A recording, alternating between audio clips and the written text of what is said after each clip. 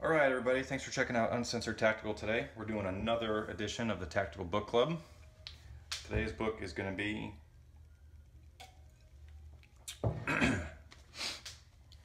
Rise of the Warrior Cop by Radley Balko. And I've seen a couple interviews from him, and I've read a little bit of his work besides the book, but I've owned this book for a long time.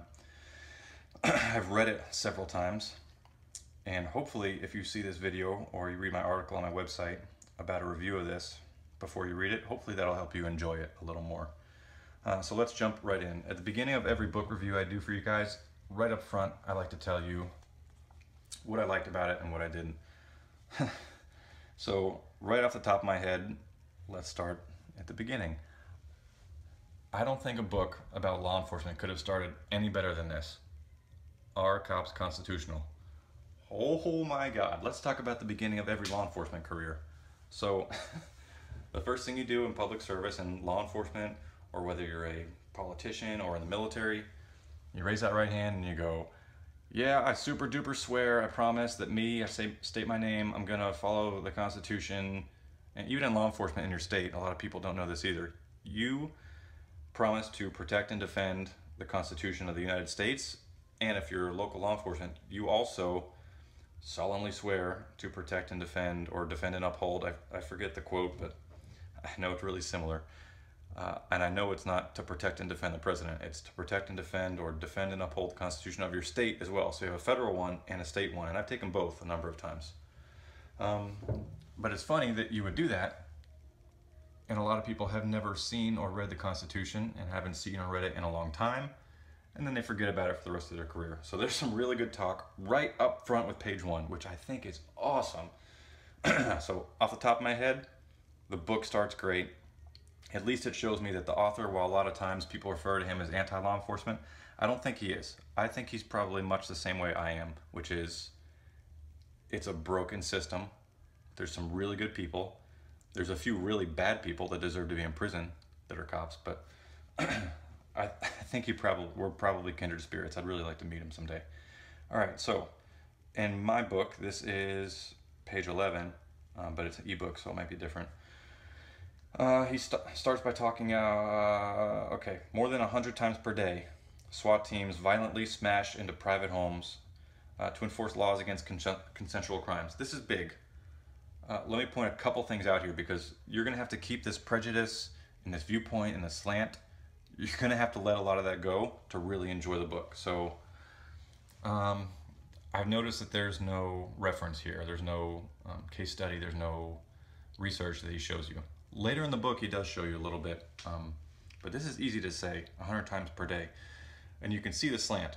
They violently smash into private homes. Okay, he wasn't there on every one of those. Some of those might be a forced entry where no one's inside the home.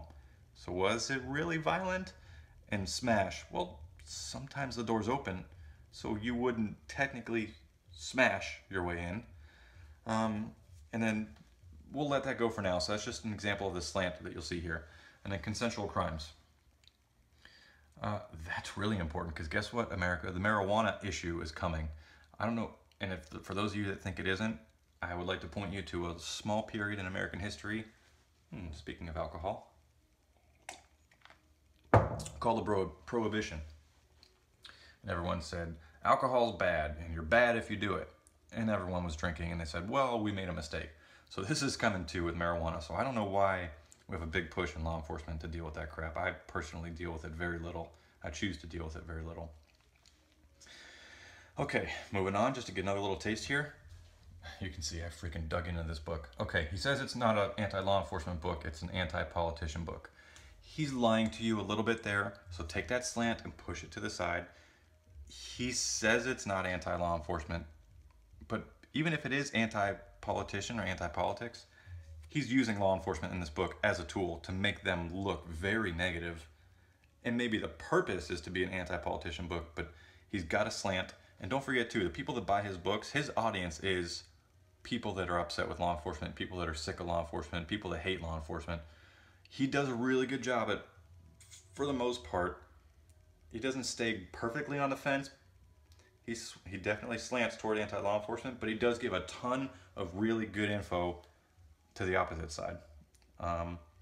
and this part in blue, I want to share a little personal issue with you here.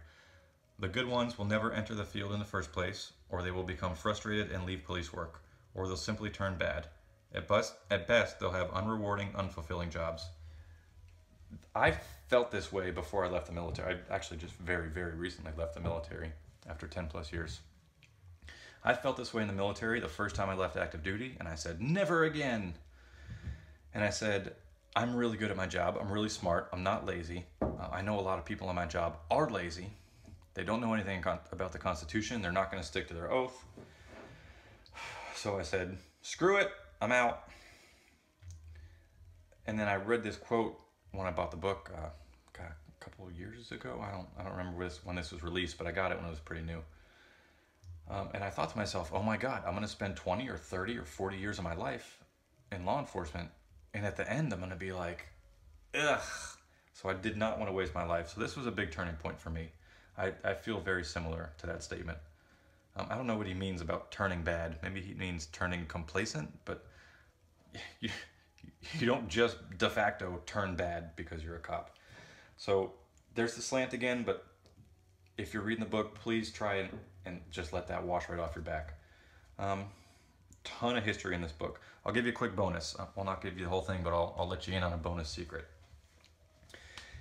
If you've ever wondered about the history of law enforcement, and I'm going to give you two little gems that he releases here. One is where the term sheriff comes from, which is really cool. And if you are a sheriff and you don't know that term, I'm wondering if you even thought to yourself, hey, why are we called sheriffs? Because that nice little avenue is, well, where does this job come from? Were there always police? Were there always sheriffs? What's the difference between police and sheriff? So you'll learn where the actual term sheriff comes from and how that came about, which it's a short story, but man, is it really cool. I love when people bring history alive like that, and Radley does it here. The other thing is they'll give you, if you ever wonder why we are the thin blue line, some people make shit up as they go and they say, oh, blue because of the color of boldness. That's all bullshit. There's a real history story. Oh, excuse me. Oh, I'm so embarrassed. There's a real history story about why they chose blue, and that's actually happened back in Great Britain when they were standing up their police force, which they say is one of the first. I mean, they say in ancient Rome there was too, but in recent history in Britain, they say they stood up the first modern police force, and they chose the color of their uniform for a reason, so that's in here too. So let me speed things along here. That button, that's what we want. The reform. I like to read a little bit from all the books that I give you. So, lot of slant all the way through to the end of the book. I don't know if I'm saying that right. Che Calvo only intended to be home long enough to grab a bite to eat and walk his dogs. Okay, so they start to personalize it towards the quote unquote victim. And I'm not saying he's not a victim, but when you start to emotionalize things and build this story, you build it towards one person only, and then that ostracizes the other person. So there's no personal stories about the cops working late at night and missing their families and being stressed and nervous and having been worked too hard and paid too little. That's not in here. It's all about the victim and his family, which is fine. He has the right to do it. I understand the audience. I understand the story. And if this guy truly is a victim, then that freaking sucks. But he's out walking his dogs. It's him and his wife. And let's see, I think his wife's mother was in the house. So he takes his dogs out. He sees some SUVs in the neighborhood. And he's like, oh, that's weird. So the next thing Calvo remembers is a sound of his mother-in-law screaming. He ran to the window and saw heavily armed men clad in black rushing his front door. Next came the explosion. He later learned that this was the police blowing up his front door. Then there was gunfire, then boots stomping on the floor, then more gunfire, and he was in his boxers and screamed, I'm upstairs, please don't shoot. Okay, so turns out the SWAT team, I guess, hits the wrong house. And this guy's the mayor of the city that he works in. Well, I don't give a shit who you are. You're a civilian, so you don't have to paint a pretty picture to make this person more of a victim. Just give me the facts, that'd be great. And if you're gonna give me stories about the people involved, give me stories about more of the people involved on both sides of the fence. But, whoosah, there's a ton of great info in this book. Let that shit pass you by. So that's part of the story here. I just recently reread this, so this part's fresh in my mind. You gotta let some of that go to enjoy this book. There is a slant. He does have a specific audience. He does write books. I'm sure he enjoys what he does. I would hope so. but he also, I'm sure, enjoys making money, so he sells to his audience. I've heard a couple audio interviews from him. I really like what he has to say, but I don't agree with 100% of what he does or how he does it. But if you want a really good look of, I mean, where are you going with law enforcement? Where is law enforcement in general going? Where are things headed? Well, if you're ever asking yourself that question, it's probably a good idea to know where you've been. I think there's an old nursery rhyme about that. Hopefully this helps you out. I think if you have a deep interest in law enforcement, whether you like them or don't like them, I would say this is a little edgy, but I would definitely put it in the yes column. If you're in law enforcement, I'm actually trying to get a list together of my own personal books that I've read that I think are mandatory for law enforcement. This would be one of them for sure, because it's a little bit anti-law enforcement, because there's a lot of complaints and there's a lot of slant, but it also does a great damn job of giving you the history, not to mention the constitutional part where it starts out. So that would be a nice reminder for people that take the oath to go ahead and remember what that oath entails and what the Constitution entails. And there's some good case law, and just a ton of history and some little I love those little information nuggets. This was not dry. This is a very easy book to read. I highly recommend it. Thanks so much for checking out Uncensored Tactical. If you want some of our older books, go ahead and check out our YouTube channel. And if you want some of our newer books that we're about to do, go ahead and click subscribe. I thank you so much for watching, and I'll see you next time.